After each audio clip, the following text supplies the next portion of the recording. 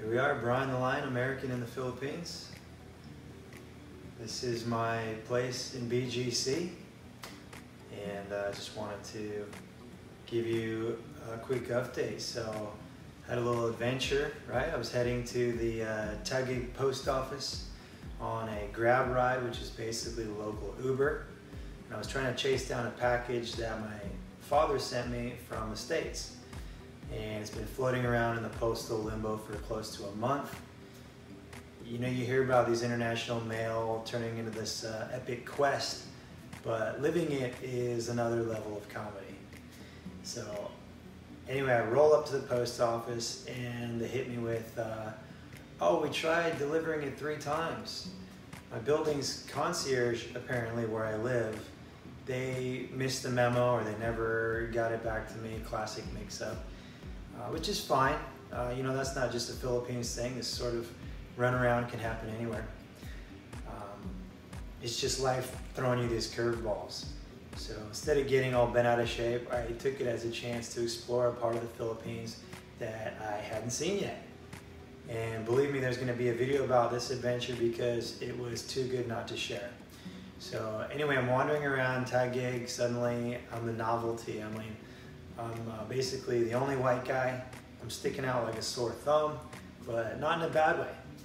It's not every day they see someone like me just ambling about, and the reception was nothing short of incredible. I mean, people are waving, young women are flashing their biggest smiles, and these kids, man, they're cruising around on their bicycles, tagging along. Hey, where are you from? Hey, bro. I'm from USA. Oh, Americano. So it was really cool. It was like we were long lost friends. You know, it was something sort of like back in my childhood in America. It was kind of like that. Really heartwarming stuff. So something almost out of a movie. Just this instant connection with complete strangers. And the street food. So let's talk about that for a second. I snagged some fried chicken from one of the street vendors. I'm always a little bit skeptical, you know, because I don't even like to go to really restaurants because I like to cook my own food. So I grabbed a piece of chicken. It cost 15 pesos, which comes to 27 cents US. So about a quarter. It just blows your mind, right? So for less than a quarter, or about a quarter, you're getting this delicious piece of chicken cooked right there. Reminded me a little bit of how my grandma, my nonna, cooked chicken. Like not too dry, a little bit battery, but not breaded. Hard to explain.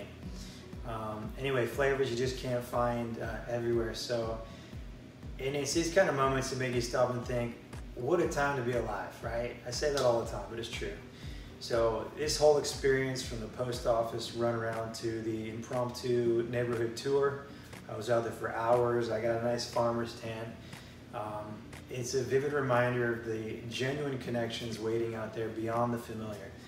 It challenges your perceptions, not just about a place, but about people, hospitality, unexpected joys of everyday life. It's a lesson in going with the flow, embracing the unexpected, and finding the extraordinary in what could very well just be ordinary.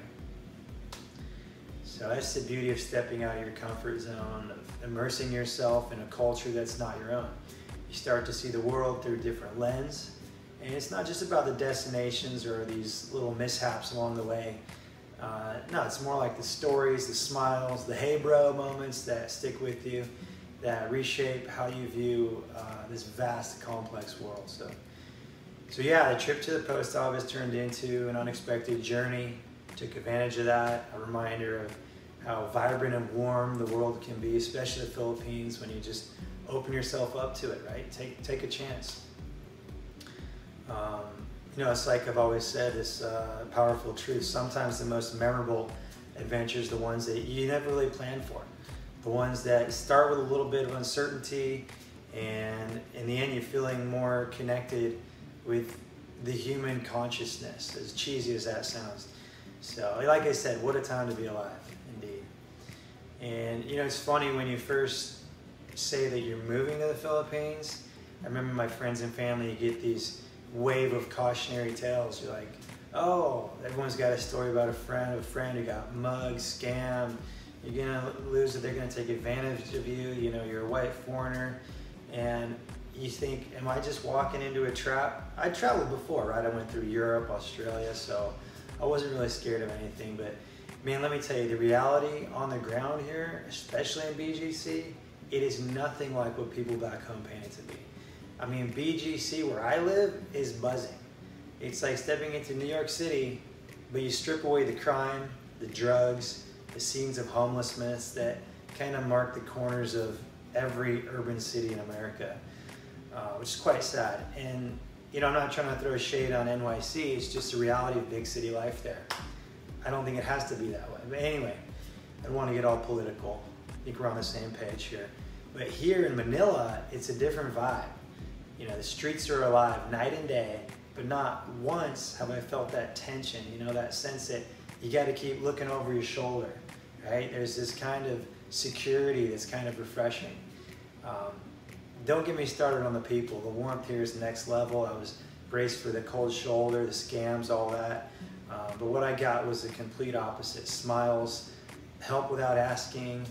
I saw a lady today, she tipped her scooter and she was kind of pinned underneath it, and 3 or 4 guys just jump out. And you know, I think that would probably happen anywhere, but it's good to see that they helped her out and she was fine. But man, so yeah, genuine curiosity, hospitality is just blowing me away. It's really eye-opening. It challenges what you think you know about stepping into a foreign land, right? So maybe navigating BGC, you might expect to feel out of place or targeted, but it's like the city's got this inclusive buzz. Everyone's doing their own thing, and you're just part of the flow. It's bustling, sure, like any major hub, but there's an order in the chaos, communal rhythm that's fascinating to be a part of. And it's clean, man. You're walking through streets that are maintained, where people take pride in their environment. It really shifts your perspective.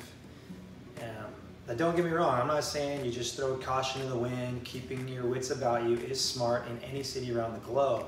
But the fear-mongering, the stereotypes, they don't hold up here. It makes you question a lot of these narratives that were sold about safety and what makes a place safe or free, right? Is it the absence of visible hardship, or is it that presence of community and possibility, of mutual respect? Because here in the heart of Manila, I'm leaning heavily towards the latter on that one. So yeah, I keep my eyes open, but not because I'm scared. It's because I don't want to miss a beat of this place. Every day is a new lesson in humanity and kindness. Strangers are offering this all the time, and in the surprising kind of places and ways that you can make feel your home. It's a reminder, to me anyway, that stepping out of my comfort zone, especially when it's painted as a risk, can be the most rewarding gamble of your life. Maybe it's a calculated risk, I don't know. And look, I'm not sure it's for everybody. Certainly no complaints on my behalf. I encourage you to do your own research, do what's best for you, as long as you're not hurting anybody. But again, what a time to be alive. Let's get up to some shenanigans. And like and subscribe if you're so inclined. If not, dislike this video. I encourage your comments. Hope to see you in the next one. Peace out.